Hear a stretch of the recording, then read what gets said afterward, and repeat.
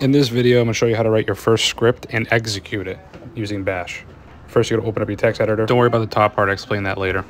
First, you're going to write sudo apt update -yy.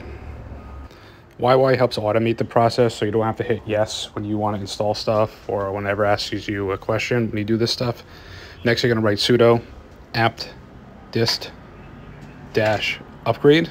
This will upgrade the system. And then again, the YY, so if it asks any questions, just say yes. And then exit, just so it exits. Okay, back to the top part. If you write this in the top part, when you save it, it'll realize that you're trying to write Bash script, and it'll actually color it for you. So let's save it right now. Click on File, Save As. And make sure you name it something unique so you can find it later. You're going to need to find this file in Terminal, so we do something really creative. Okay, super creative. Save it. Let's put it somewhere you know where it's going to be, but save it in Documents. As you can tell, now it's colored. You can see the difference here than it was previously. Now let's go to our terminal. Let's make this a little bigger so you can see it. All right, I'm going to type CD to put us in the home directory and LS to list everything in it. And we want to go to the Documents folder, so CD, Documents, hit Enter. LS, so we can see what's in it. There's our file. We need to change this file into an executable.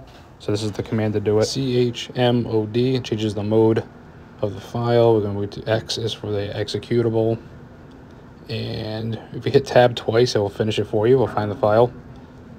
Auto finishes for you. And now if you were to do ls, it's a different color. That means it's now an executable file. If you ever get lost in terminal, just type in pwd, print working directory. I tell you exactly where you are. So you're in Documents. So now you hit /. The dot means that your current directory you're in, / you point it toward the file right there. Asking for my password, putting in the password, and now it's doing it. We're running the script that we just created in that text file. And you did it.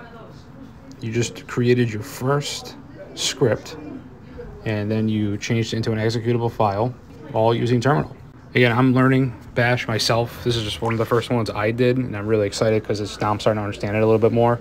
But first thing is cybersecurity, understanding this stuff, and I'm working on getting a good foundation understanding of this, and I just want to share my journey with you. So if you know anything better, please share in the comments, and I'll see you in the next one.